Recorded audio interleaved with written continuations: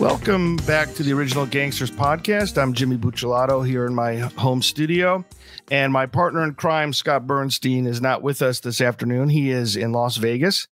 He is on the, I believe, board of directors for the Mob Museum. So this is a solo interview. But before we get into that, I want to remind people, please subscribe to our YouTube channel. Please subscribe to our podcast. We're on Apple, Spotify, Google, and also encourage audience members to consider both formats. We have some audio episodes that aren't on YouTube. We have some video exclusives that aren't on the audio podcast. So please check us out. In the meantime, I'm super excited, really psyched. We have a very prestigious guest. Deborah Bonello is with us, and she's a rock star. And so I'm kind of geeking out. She just published this book, Narcas, The Secret Rise of Women in Latin America's Cartels. She's also the Latin America, or the editorial director for Latin America Vice. And we're going to talk about this book and some other things in the cartels. So, Deborah, thank you for joining us. Thank you for having me. I'm very excited to be here. And that is the first time I've been called a rock star. So, oh, yeah. 100%. I'm happy. right on. So, I want to start with just like, if you could tell us about how you became a reporter in Mexico, just in general, and then maybe how that journey led you to specifically this text. And then, we'll get into more of the details. So if you want to just start with that, I think that would be interesting. Yeah, I was doing journalism in London before I came to Latin America. And when I was in London, I always used to go to this club called the Frontline Club, where foreign correspondents would go and present their work. And every time I went, I was like, that's the kind of journalism I wanted to do. At the time, I was covering business in London, and I was like, meh. So I went first to Buenos Aires and then Mexico. And when I arrived in Mexico in 2006, it was when the then president, Felipe Calderón, had just launched the so-called drug war. I'm doing inverted commas here for your podcast listeners, audio listeners. And so organized crime and the drug trade were always a major part of the general news beat. And at that time, I was working for, the LA Times, the BBC, the Guardian. And so I was surrounded by the whole drug cartel issue. And then I went to work for a think tank for a while, which is called Insight Crime, which is a think tank focused on Latin American organized crime. So I got a very quick education in the regional criminal dynamics in Latin America. And I was like totally fascinated by it. But during that time, I also realized how very male all of the protagonists that were in the headlines were, and that the female characters that we saw were really, the trophy wives or the victims, the drug mules, the trafficking victims. And again, as a woman covering organized crime, a lot of the time when I was really digging down on these things, I found that I was surrounded by men. I was friends with men who freely admitted to me that they didn't have any women in their books. And I was like, it has to be more complicated than that. So I started to dig around. Someone mentioned to me Digna Valle, who is in the book. She is a matriarch of the Valle Cartel, which was based in Honduras in the early 2000s and the late 90s. And at the time that she came across my radar, she was waiting deportation in the US because she'd done her time for cocaine charges. And I was kind of hooked. I sort of started looking into her. Then I found other women. And the more cases I looked for, the more I found of women whose involvement could not be explained away with the sort of trophy wife / victim narrative. And that's sort of how it got started. Yeah, one takeaway that I have at a kind of meta level is how we think about women in terms of the drug cartel as a specific category of organized crime, that it's not just the victims or the wives, that they're involved at every layer. So from mules to weapons traffickers to assassins to law enforcement. to journalists to every and I think it's like that's something we need to take into account as we rethink what's going on and what to do about it. I agree with you. And I think the public and like society's view of organized crime is very sort of influenced, if you like, by not only journalism but Hollywood and literature, novels, that kind of thing, all of whom are fed, by the way, by what journalists do. And I was encouraged. I saw Ozark. I finished it about a year ago, and I was super encouraged by the women characters in that series, who I feel kind of stole the show. From Ruth, who's this kind of, lives in a trailer. She's from a very kind of limited socioeconomic background. And she's both kind of victim and powerhouse because she's had such a hard life. And yet she kind of takes no prisoners and, but she's also very emotional. Like she was so multidimensional.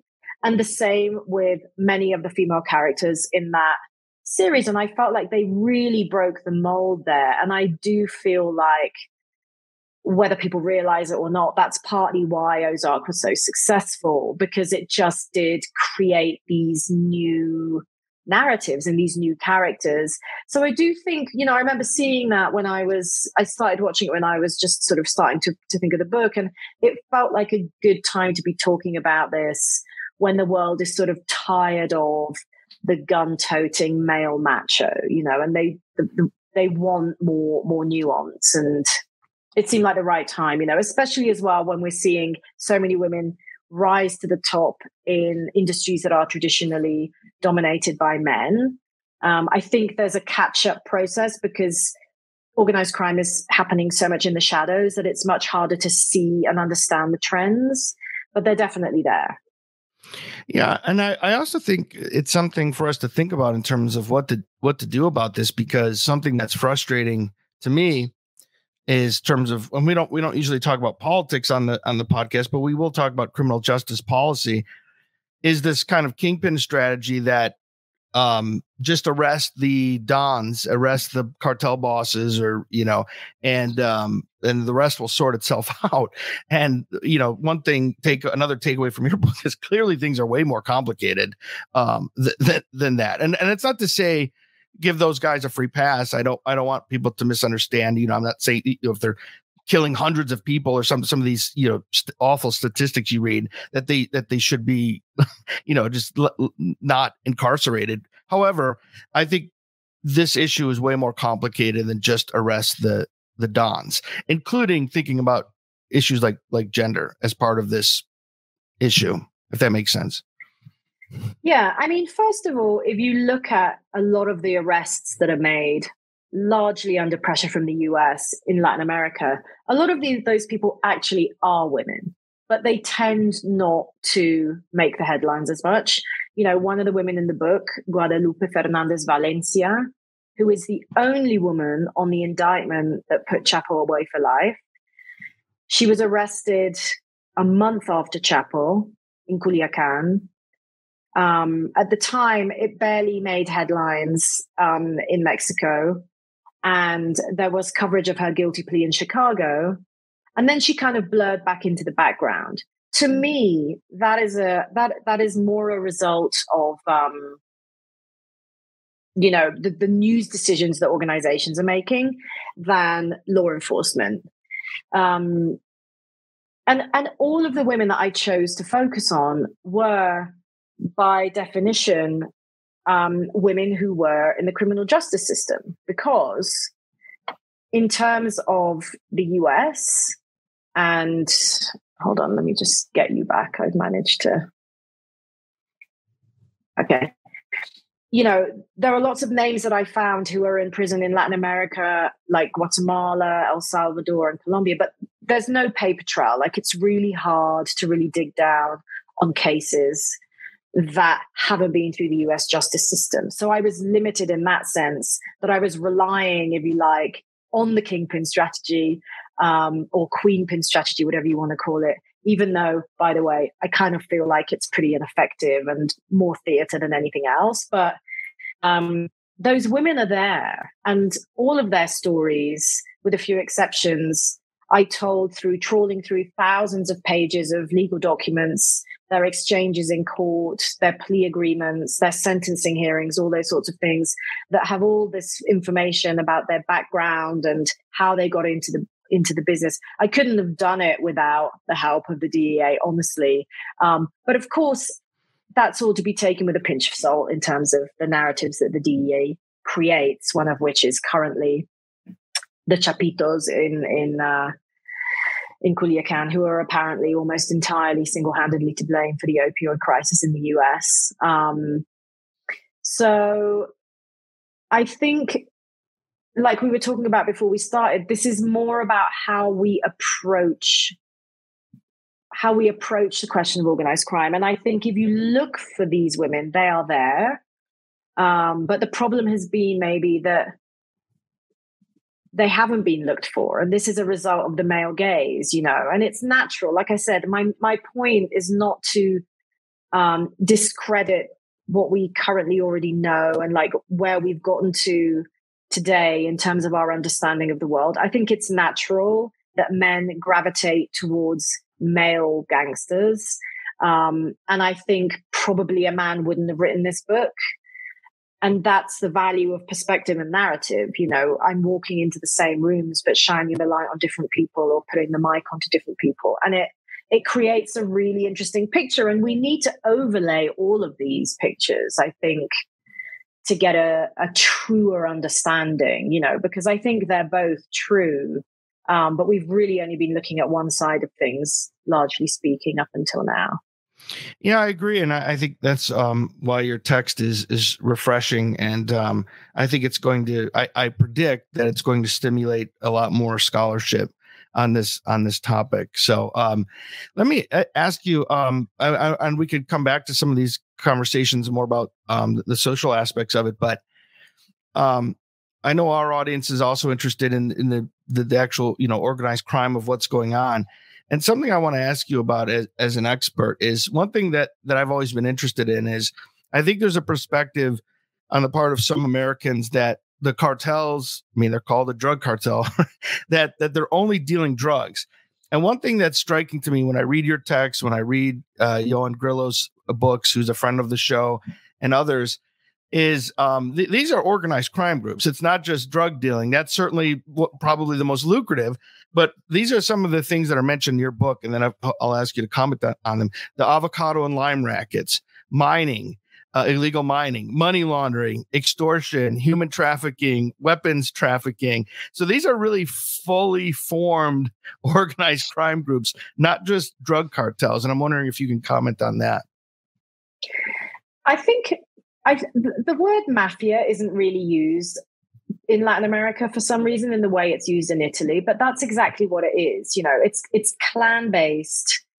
They are preying on, they're exploiting legal loopholes. They're using violence as a currency. Extortion is one of those. Racketeering, it's essential.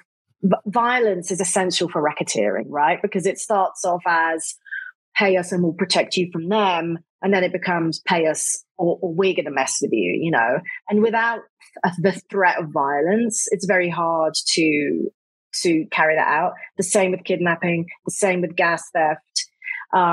It's funny, I was just having a conversation this morning again about legalization and prohibition. Of course, the cartels don't want drugs legalized because it is such a major cash cow. But if that were to happen, it's not going to in our lifetimes, I know. But if that were to happen, they would move on to other things.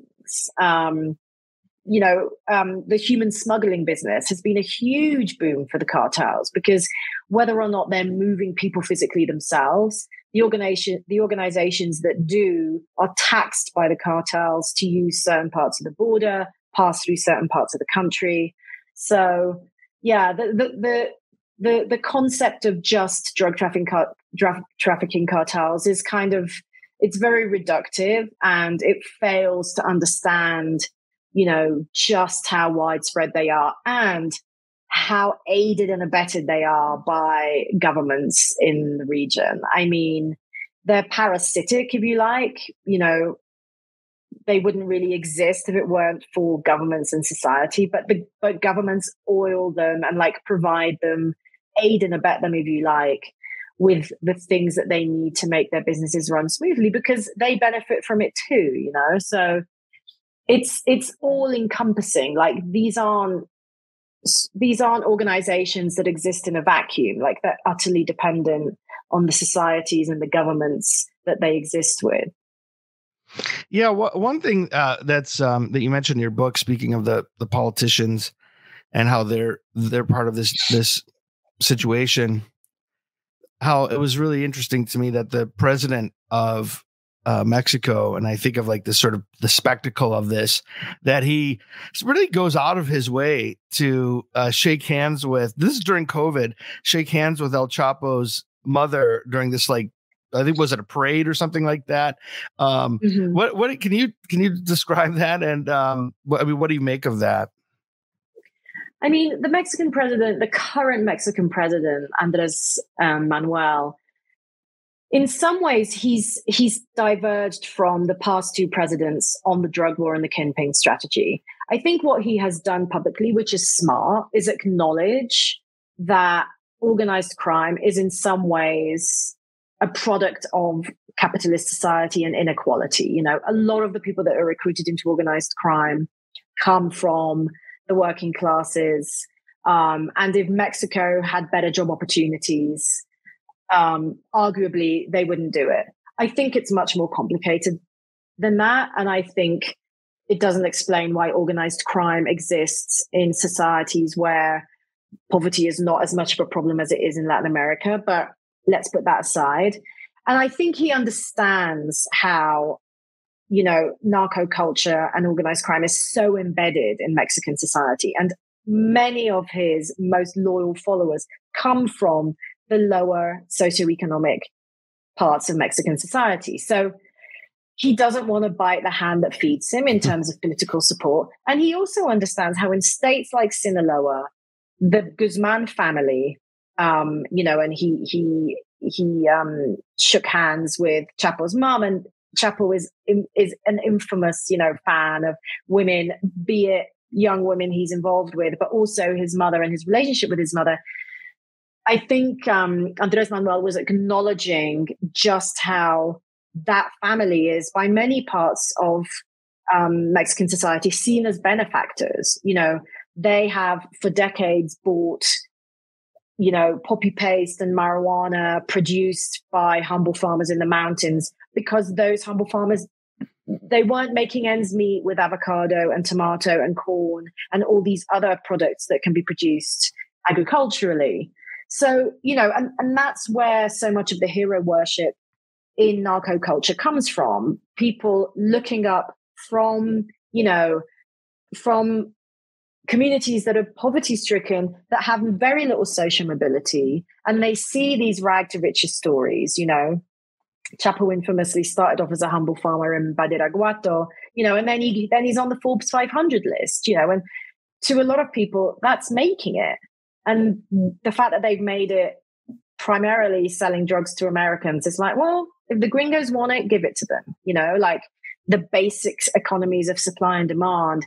But with that has also come this social capital, right? Which you've seen in Italy and you see it in other parts of the world, where if you're providing income to families, that also gives you a social and political influence. And, the political narco nexus is key to the survival and, continuation of their businesses. But, you also hear of communities in Latin America where drug traffickers or organized crime groups replace the state. Again, in Digna's town in El Espiritu, where I went, the size of the Catholic Church, which was apparently built in part by the Valle cartel money, it looked like a cathedral. It didn't look like a church. And the pueblo was tiny, maybe 3,000, 4,000 people.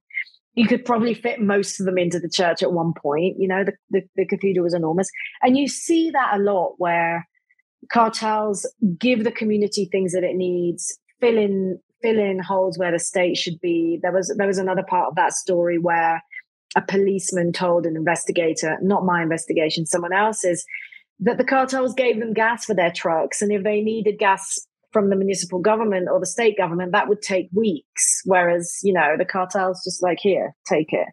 I'll pay for your gas, but you're going to do ABC for me, And I think it's a very kind of insidious perennial characteristic that you see throughout Latin America. And I think Andrés Manuel was acknowledging that because he has been to every state in Mexico. He does understand his political support base. I don't agree with all his policies, but I think he was also acknowledging, his hugs, not bullets line, that the arrest, incarceration, and violence around the drug trade isn't really his problem in the large sense, in the sense that most of the violence is to do with the production of drugs for Americans. So you can see the argument that, if Americans want to take fentanyl and coke, let them have it. Why am I going to wage a war in my country if this is an American problem?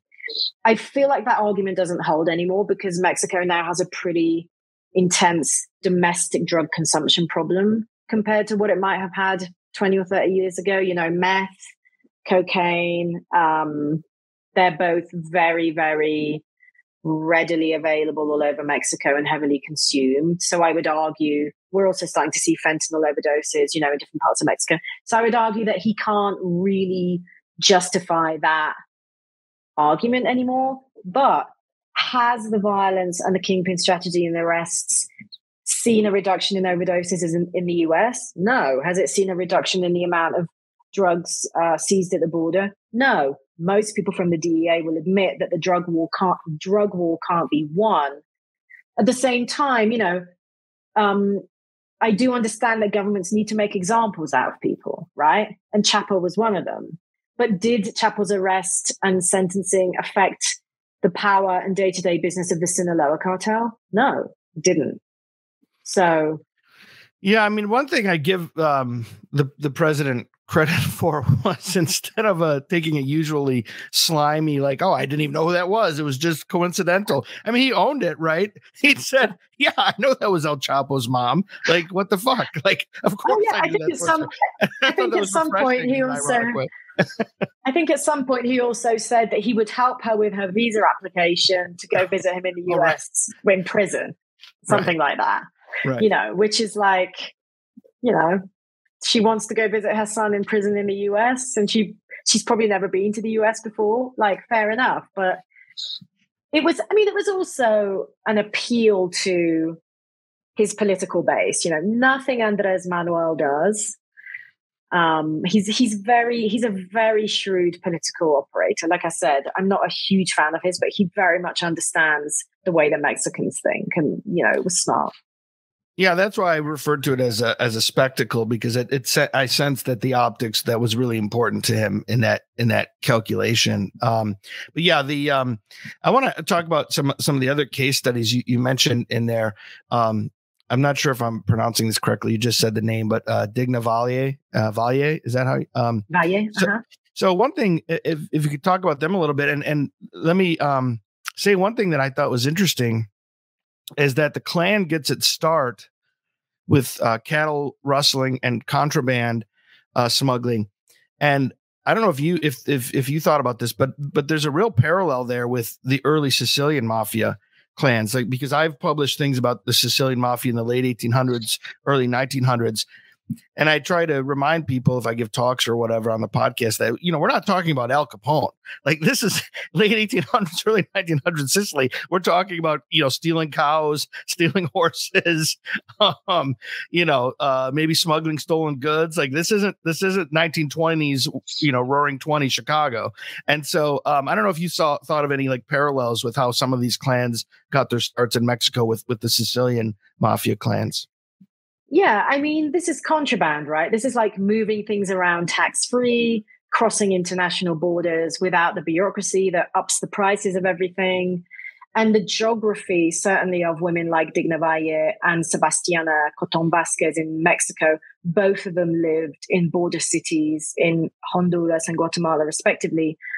You know, they were border residents, and people who live on borders. It's the same in the US and Mexico. They understand the communities that live on the other side. They understand the movement of goods, and so when literally a river of cocaine starts coming up in the in the 70s and 80s, opportunity came knocking. Do you know what I mean? Like, if you're crossing cattle or tobacco for, I don't know, $80 a ton, $800 a cow, I don't know. And now you can move a ton of cocaine for $800,000 a ton. It's kind of a no-brainer. I don't think it's for everyone, but it does make sense to me that if that opportunity is literally sitting on your doorstep, some people are going to take it. And I think that's what happened. And you've seen it too with, I think there's this kind of idea that the Italian mafia weren't into drugs for a while, right? And they were like, I mean, again, it was just a business opportunity that was too good to turn down. And if they were already smuggling stuff around the country and in from other places, pop some cocaine in the basket, pop some weed in the basket. Like, it's the same way that you've seen the cartels integrate fentanyl into their production. They already had those networks set up with methamphetamine production, bringing precursors in from China. Those contacts were already established. So like, well, let's start with fentanyl too. They can come in the same containers. We can move it in the same way. Like, all of these products just kind of came one after the other, but I think made sense in terms of the infrastructures that were set up to smuggle, to extort, and to charge people and to distribute. Yeah, something I've mentioned before on our podcast is that some of the big Sicilian drug lords from the 1960s and 70s, most of those guys started off smuggling cigarettes, to get around the high taxation in Europe. And it was the same thing as you're describing. Like, why not? You already have the infrastructure and the smuggling networks in place. Why not add morphine or eventually, heroin to that pipeline? So it makes perfect sense. So tell us about Digna Valle a bit. You don't have to give it all away. We want people to read the book, but just maybe a few things that you found really striking about this case study. So the first thing that got me interested was she was the first person arrested from the Valle cartel in 2013 when she was on a trip to Miami. She clearly didn't know there was a sealed indictment sitting there. So she gets arrested, and then her brothers, who were, by all accounts, a pair of Vikings, were arrested. Her son, she eventually helped encourage her son to come in. And I think she was a pretty key cooperator in bringing down what at the time in 2013 was one of the most powerful drug transportation cartels in Honduras, right? She didn't do as much time as her brothers. I believe she got, in the end, she served, I think, 7 or 8 years. Her brothers got in excess of 20 years each. And I think in part that was an acknowledgement on the part of prosecutors and the judge that, like, she helped put together the case, right? But then when she got out, as you know, if you're a foreign felon in the US, you get like listed for immediate deportation. At the time, Juan Orlando Hernandez, the president of Honduras when her cartel were in power, he was still the president of Honduras. And he's an excellent case of, like, he's a son of a bitch, but he's our son of a bitch. Like, he was the major anti-narcotics ally in Central America with the US, but at the same time, according to members of the Valle cartel and other cartels that were brought in by the DEA, he was oiling their businesses too. So if the US deported her back during that time, her chances of survival were low because they knew that she had been sitting in a jail cell, probably receiving US prosecutor after US prosecutor, collaborating on a key case that implicated JOH, as he's known, Juan Orlando. And in fact, during her time in prison, the president's brother was indicted, extradited, charged, convicted, and sentenced to life on cocaine charges. So it seemed to me like, so this woman helped you dismantle the Via cartel, and now you're throwing her to the wolves. She wasn't accused of violent. She wasn't formally charged with violent crimes. Now, this, as you know, this is a game of chess that goes on all the time in the US justice system, right? Like, you try to bring down your sentence by cooperating with prosecutors, but at the same time, like, she then has to bear the personal responsibility for that when she comes out. So I thought it was kind of unfair. She didn't want to talk to me because she was sitting in immigration detention. And so I went to her tiny town of El Espiritu to try and find out a little bit more about her. I recruited the local bishop to come with me because I know from experience that these towns are tiny. Like, as soon as you walk in, people see you, and I don't look Honduran, I don't sound Honduran, and I had to be really careful about that. But at the same time, from reporting in Mexico, I knew that these people are quite beloved by their communities. In some, certain circles love them, certain circles hate them. Like, they walk this fine line of respect and fear. You want people to respect you, but you also don't want them to mess with you. And we ended up sitting next door to her house in El Espiritu with people who turned out to be her neighbors and loyalists. And within, 20 minutes of small talk, one of them got Digna on video phone because she was sitting in Houston after getting out of immigration detention.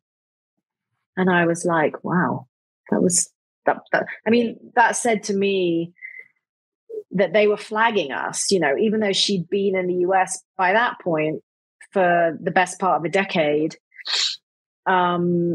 They were warning her, look, this woman's coming around and she's asking about you and she's sitting next door to your house. And, how about that? And when I met her on, face to face, albeit on video phone, she was very discombobulated. She was not this kind of big personality that you would expect.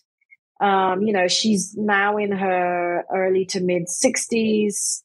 She had been in the US, she'd been in detention of some kind for 10 years by that point. And I'm sure had been through a lot. I think people underestimate how stressful it is to constantly be under pressure, right? And like, it's hard being in prison. It's hard being asked to give up your family. And I think people assume that all drug traffickers are these cold, hard killers. And I don't think they are. I think they understand that violence is part of the business. I'm not sure that, I think violence in their organizations is delegated. So even though I was told by asylum seekers in the US who had fled Digna's town that she was sending out hits on people, that doesn't necessarily mean that she was killing people with her own hands. Do you know what I mean? It's not to justify it. I'm just being very businesslike about it. But she didn't, she seemed kind of tired and stressed and confused. And, she wanted me to go see the church that she'd helped build. And she was being nice. She was almost like playing host from afar, and that surprised me because, again, like, you have all these ideas in your head of what these people are going to be like. And she was like, she's an abuelita. She seemed like a grandmother, which she is, of course, but she's also a lot more than that. Yeah. Something that was an interesting part about in the book when you didn't see that coming, that she was going to pop up on the phone call. But there's also this part, I believe, where she's like the matriarch. She's this beloved figure, at least by some, feared, but she's beloved by a lot of people. But back to your point about this delicate balance where you still have to have some level of community support. It can't all be just terroristic. Her brothers have reputations as like prolific sexual predators. And even though she's like the beloved matriarch of the sort of the godmother of the area, there starts to be some pushback eventually, right? You acknowledge that in your book, where people in the community start to be like, you have to know about this, right? Like you're kind of calling the shots here. Don't you know about this? And can you talk about that dynamic? Because I thought that was really, really interesting, that like people were starting to push back a little bit on her as like, oh, the this benevolent dictator kind of role. Yeah, I mean, I can only give you my analysis because I didn't ask Digna about this myself. Sure. And like I say in the book, we also have to accept that asylum seekers in the US are trying to make out like they're coming from the most dangerous place in the world, right? So it's in their interest to proliferate this idea of violence. That all said, I think, I was told about a conversation between Digna and someone who then ended up seeking asylum in a place where she knew that her brothers were sexual predators.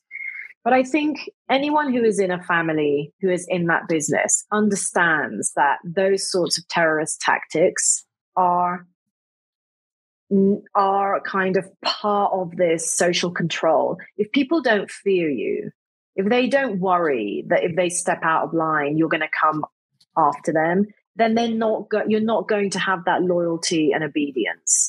And, that respect, loyalty, obedience, and fear, that's all kind of a continuum, right? Mm-hmm. And I think as the pressure started to increase from the DEA on the Honduran government to get its act together and start helping them net these people, the need for control and loyalty began to become sharper. And I think, if I remember that conversation correctly, I was told that Digna, she acknowledged that was going on. And maybe part of her didn't like that. Of course, as a woman, no one likes to think of women being subjected to that, but probably part of her understood or accepted that it was a necessary tactic to keep the town under their control. And she was profiting from that control. Yeah, I think she rationalized it. Yeah.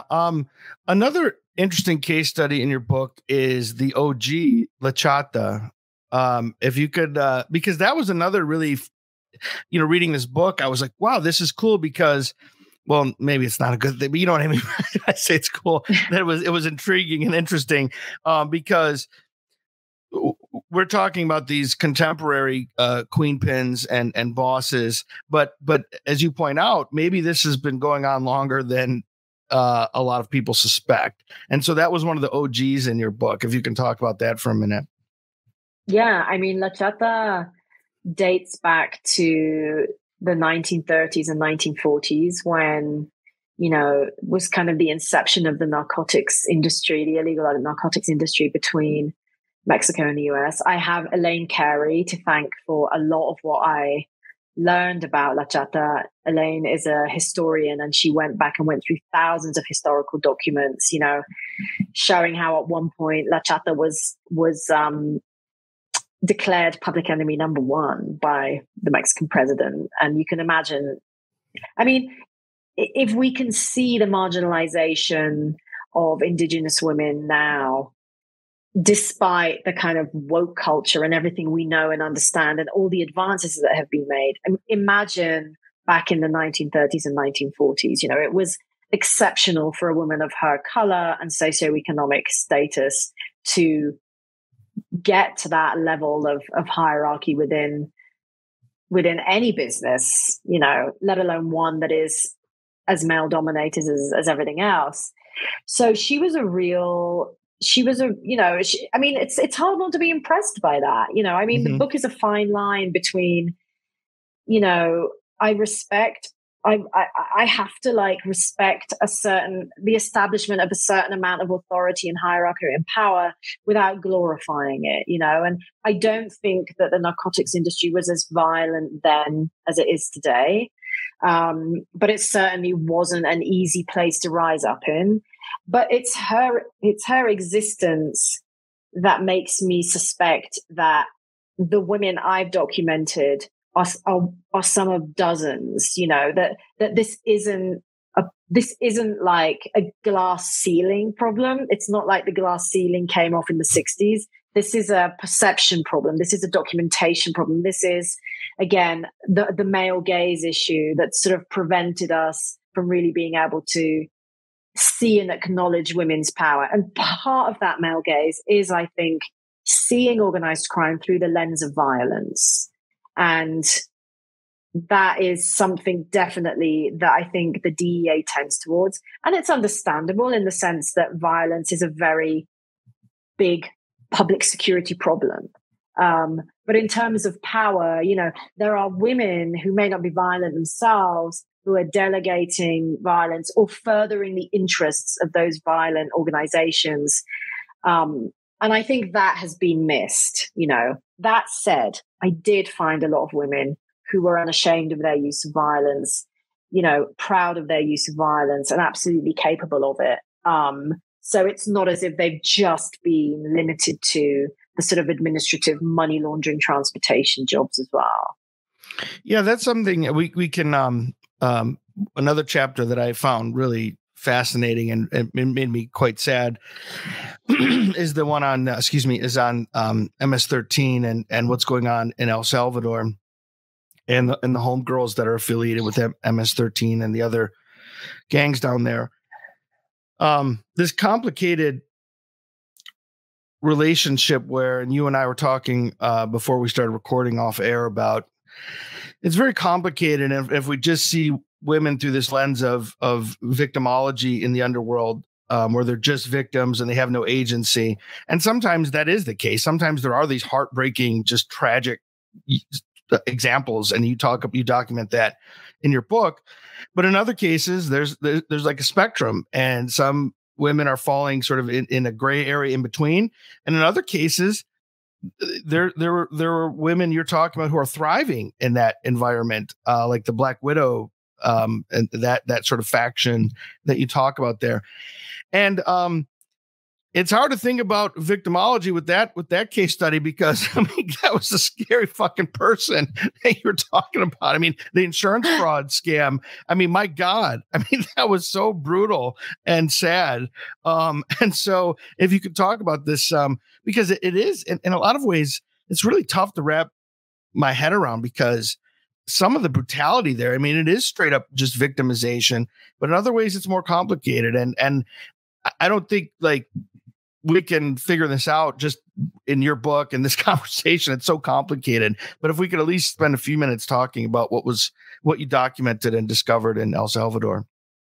Yeah. So the case of the Black Widow, Esmeralda, it's like she ran this essentially like a human trafficking ring where she would trick men into marrying women, have those men murdered by the MS-13, and then claim their life insurance payments. It was actually pretty sophisticated in the sense that she would trick those men into these arranged marriages by saying they were marrying women who had US visas, so he would get his US visa, but as part of the marriage, he had to get life insurance. I mean, who knows how she spun it? And having not spoken to Esmeralda personally, there's also an interesting world of possibilities around how that scheme even came around, because she was outsourcing the violence to the gang, even though she was pretty violent herself. And she had a sexual relationship with one of the gang members. So it's like, so maybe it was his idea. And he said, look, let's do, who knows? It seems like a pretty smart idea. And you'd wonder why the gang wouldn't do it themselves. But anyway, she seemed pretty convinced of it, because she ran her home like, with a lot of brutality that she imposed herself upon those women. But then, another of the female homies that I met in El Salvador was a killer, which is traditionally, it's not the most common role for women in organized crime.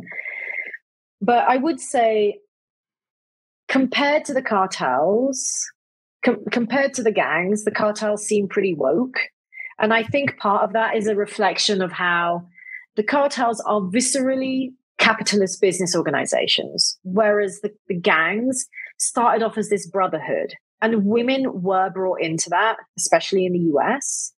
But there is this kind of very brutal misogyny that you see within the street gangs that, yes, you see it in the cartels when they want to send a message, But I think the cartels, when they see that women are as capable of jobs as men, be that killing, extortion, transportation, money laundering, they will let them in. Whereas I feel like it's not that straightforward in the gangs. And the cost of entry, the bar to entry in the gangs is also, for women, at least that I was told by the female homie I interviewed, was you either get raped by every member of your clique or you get beaten to shit. And rape is not an option if you're a male gang member trying to get into the gang, right? They're just going to beat you for 13 minutes or however long it is. So I think, it's again that like specially sexualized violence directed towards women in the gangs. So I wouldn't say that there is any emancipation process going on in the gangs in El Salvador. That said, I have been looking a lot at Honduras. Honduras does seem to be a different case to El Salvador. I don't know whether you noticed, but about 3 months ago, there was a riot. There was a massacre in a women's prison in Honduras in which the Barrio 18 women got into the MS-13 women's cage because they're kept in separate cages in the prisons in Honduras. And they massacred 46 women, I think, which speaks to me to sort of a rising significance of the role of women in the cliques and in the gangs in Honduras, because that's pretty unprecedented. You don't really see that very much. I need to look into it more. But I do think that the role of women in the gangs probably varies a lot, not only from country to country, but from region to region within each country. And like I say in the book, there was this kind of mandate after the killing of Brenda Paz, who was a female homie in the US. There was this mandate that like, we're not going to jump women into the gang at all. And that varied and was sort of left to the discretion of different cliques. So it's not sort of such a vertical structure that didn't vary, if you see what I mean. And I think, again, more research is needed. But most of the research on women in the Mara Salvatrucha has been through the optics of how they're victimized by the gangs. And I think, again, it's much more nuanced than that. And in fact, just the other day, I had a fan mail email from the father of a journalist colleague of mine who read the book and is a forensic psychologist and has done a lot of research into American prisons. And he said that, yes, he was totally blown away by the sort of, the ownership and the authority of so many of the gang female members that he interviewed in prison in the US. So I feel like, I've only just kind of touched the surface of that one, really. There's a lot more interesting work to be done. Yeah. Something that was, I thought was interesting in that chapter is when you talk about, and you mentioned this a minute ago, that it's less entrepreneurial and identity formation is really at the core of what's going on with MS-13. And I've published some things where I push back against gang policy because I think that to a large extent in the United States, at least, law enforcement views the gang problem in this country as an organized crime problem. and I'm not sure that that's constructive.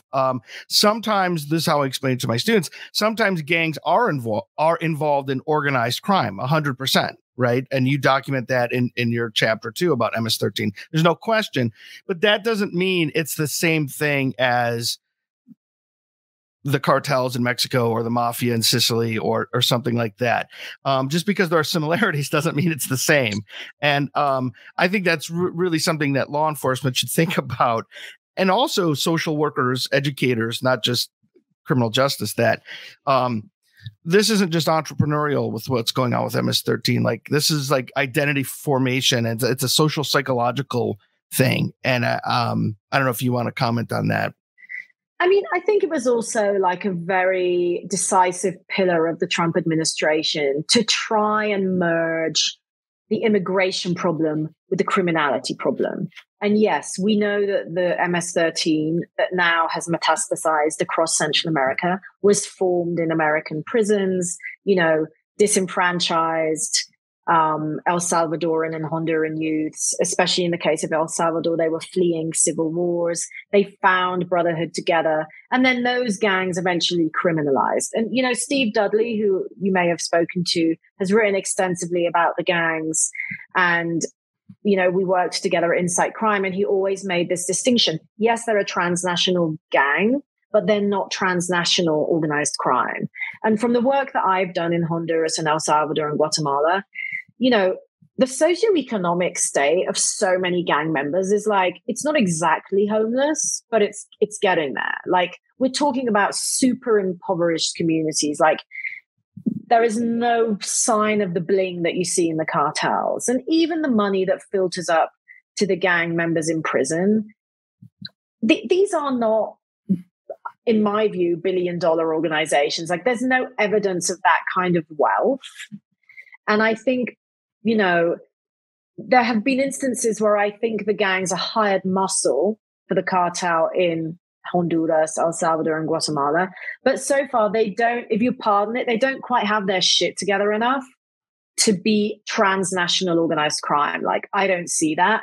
Now, I have heard that with the dismantling of significant criminal organizations in Honduras, I've heard, I haven't documented this myself, but you're seeing the gangs start to behave more like cartels because they're filling a vacuum. And we all know that no matter who you take out of the game, the international cocaine trade isn't going away, right? Like, again, it's an opportunity. Someone's going to capitalize on that.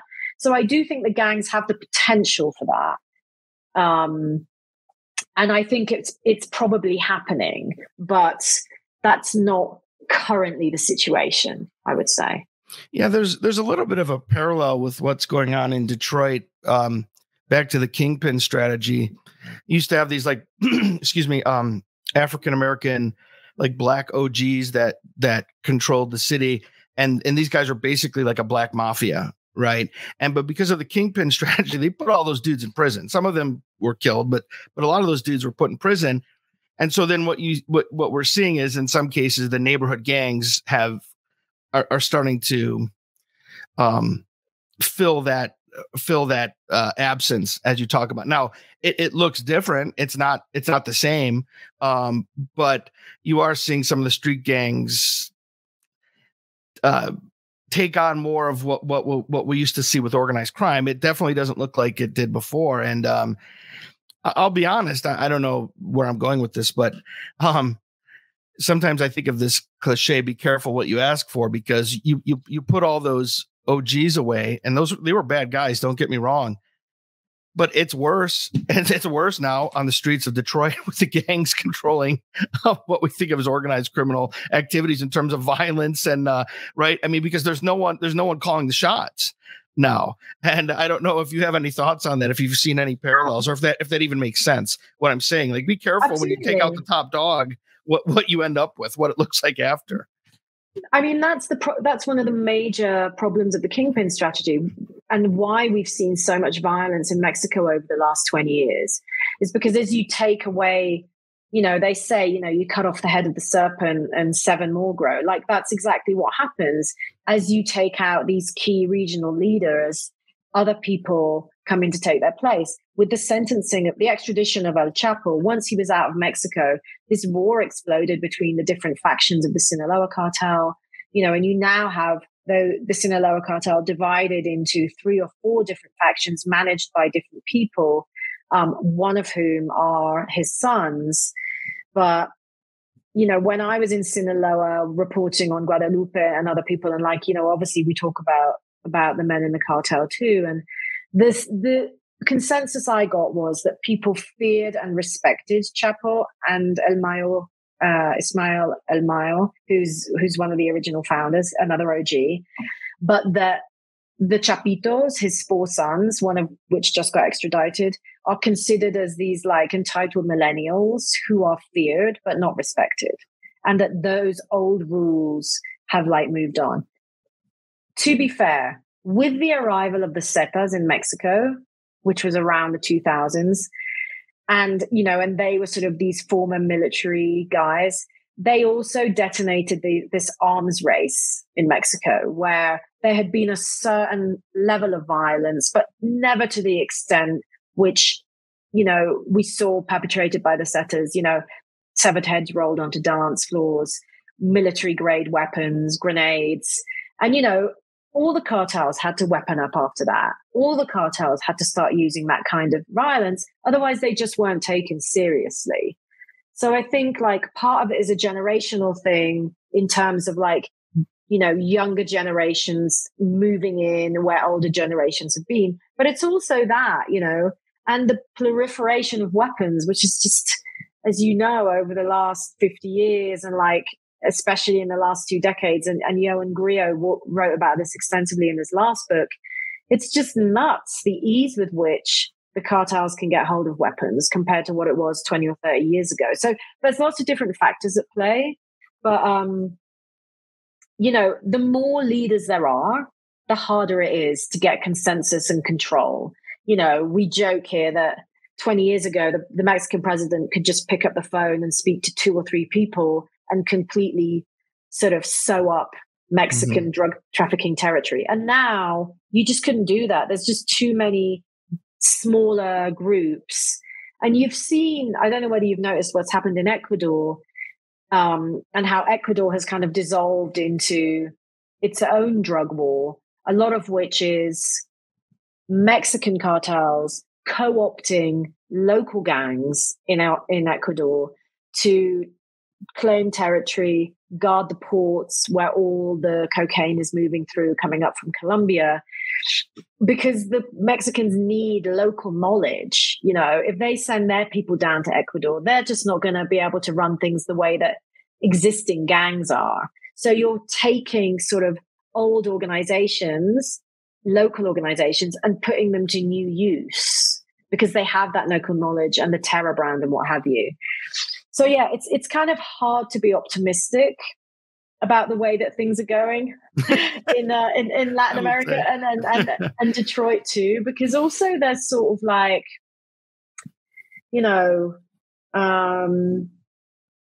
I don't know, youth of today. What can I tell you? I don't know, with social media and so the sort of power of narco culture. I can see how that's a pull. I can see how that's a pull for the young people of today who want to get rich and not necessarily die young, but there is glamour in it. I get why that resonates. Yeah, maybe if we could, I know we're getting close on time here and there were so many other things to discuss, but if you could talk about, you addressed this in toward the end of the book. I don't know if I'm pronouncing this correctly, but the narco cultura. If you could talk about that in terms of the allure, both for men and women, by the way, that through social media, through the music, through the TV shows, and in some ways, when I was reading the book, I mean, that's somebody that's nothing new. I mean, look at my posters behind me: The Godfather, Scarface. I mean, right? I'm not immune to it, right? I mean, they're kind of anti-heroes. So, it's something that you address, the proliferation of, in some cases, some of these gangsters in Mexico actually have their own Instagram accounts, and it's really bizarre. If you want to just talk about that for a minute, and then we'll wrap up. Yeah, I think the chapitos and high profile narcos have sort of understood that that they need to keep a lower profile, especially as the pressure to sort of kill the illicit fentanyl industry has become so great from the US. But the cat is kind of out of the bag, and the ease with which the internet sort of sells the cartel lifestyle to people who are not in the cartel is so strong, and part of that I covered in the book is this body type we have for women that is, displayed by Emma Coronel, Chapo's young, glamorous former beauty queen wife who literally just walked out of prison 2 weeks ago. She's kind of like a white Kim Kardashian, old Kim Kardashian. Kim Kardashian is now right. Flaquita, but before it used to be, the boobs and the bum. Yeah. And, in Culiacan is a capital for plastic surgery where you get just that look. They'll even take out your sort of lower rib to pull in your waist a little bit more. pump up your boobs as much as they can, your bum as much as they can. And a lot of people masquerade, dentists and pediatricians masquerade as plastic surgeons when really they don't have the skills. And, women have died on the operating table or complications afterwards. But I think the reason that women take those risks is they see that look as empowerment, a way to associate themselves with an industry of which they may not really be a member, but it sends a message, and also has the promise of attracting that kind of man who, frankly, like in Sinaloa, there are a few ways of getting rich, agriculture, and the drug trade, those are the big earners. So, they're living in this world where that is the source of empowerment that they seek. And that's the way to do it. And that, when you look at Instagram, if you Google buchona, which is the word used for that kind of figura, you'll see, it's on steroids. And, obviously all of these photos are photoshopped and augmented or whatever. But, people are really romanced by that and they're convinced by that. And they buy into that for the reasons we were talking about before. They're living in these echo chambers where that is the way of earning power and respect in their societies. One thing that I underline in the text, and this reminds me of my old studying post-structuralism in graduate school and thinking of concepts like the spectacle and simulacra. You mentioned something, I can't remember if this is exactly what you said, but something about the currency is to look like a narco trafficker is more important than to actually be one. So the image, consuming a lifestyle. And it was just really fascinating, this commodification of a lifestyle or a look that's associated with organized crime. It was really, really interesting. Oh man, you should go to Culiacan. 50% of the guys there, if not more, they're driving around in SUVs. They've got the polo shirt with the neck turned up, the cap, they all look like Los Chapitos, it's but they're not all involved in the drug trade. It's a look in the same way that gangster hip hop in the US and, sure.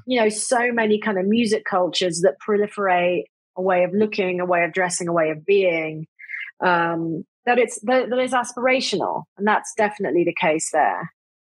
Yeah. And that's something else to take into account. I think, it's such a complicated issue, but to get a hold on this, we have to take into account this is a demand problem in the United States, but also to your point about lack of economic opportunity. And so that fits into this aspirational, why do I want to be look at the one working class guy that's in your book. Look how it turns out for him. He gets set up for an insurance scam. They kill him. The one guy who's a hardworking, just average dude. So then it's well, why am I going to be the sucker? Why not? I want to be balling out too. Right. And traffickers. And we live in a world where instant gratification is so the norm, right? Of course, some people choose to go to medical school or law school or whatever school it is to skill up to then do well-paid jobs. But, for a lot of people, when the options aren't there, it's I want to get rich and ideally quickly, That said, as you said before, a few of the women in my book had been to university, had law degrees or business qualifications, and still decided to go into the drug world, And of course, those skills are very useful, especially in the cartel world, who needs lawyers and money launderers and people who understand how the system works. So it's never that simple, It's not just the no other options problem. Yeah, that was something that was also an important takeaway, is that we shouldn't just assume this is an issue of economic reductionism. That's definitely a variable. It's definitely a variable here, but it's one variable in a more complicated social problem. Of course, and by that argument, every single member of of El Salvador's working class would be a member of the Mara Salvatrucha, and there are lots of people who don't opt for that. And they do get, low paid day jobs just because they don't want to do that, or they migrate to the US. Like they do other things. So it is, there's also something condescending about like this idea that they didn't have any other option, or they couldn't make any other choice. Like it's just not that simple. Like, and it's not just about poverty and social mobility. Like that's very reductive, I think. Yeah, I agree. So as we wrap up here, again, please, I'm going to remind our audience to check out your text, but also tell us what do you have coming up? I know you're busy with Vice, but what are you working on coming up next? How can people find out more about you and your writings? People can find me on Instagram as Deborah Bonello and Twitter or X as Mexico Reporter. I'm currently working on a story for Vice about the massacre in the women's prison. I'm going to go down there and see if I can do kind of a long read about what the dynamics were behind that.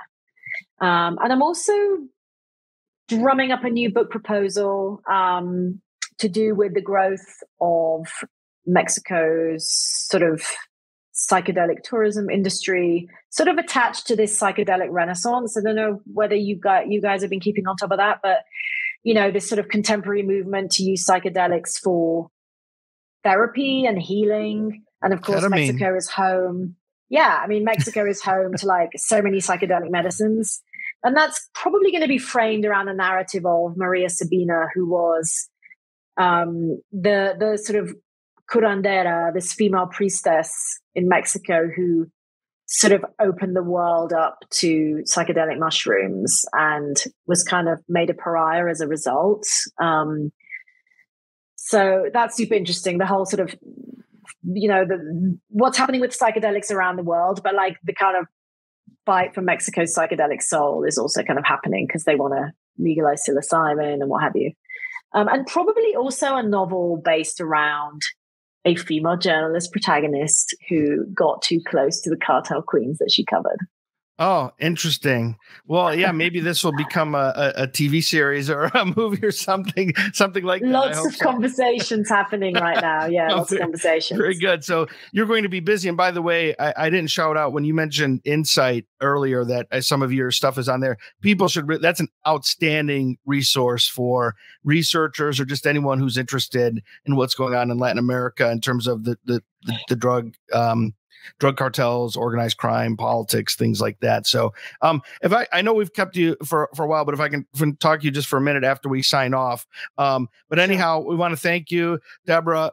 This was outstanding. Please buy her book. Check out her stuff. We follow her on Instagram and Twitter. So I hope our audience does too. Anyhow, thanks everyone for watching, for listening. Please, subscribe and follow us on social media, and we'll see you next time. I'm Jimmy Buccellato, and we're out.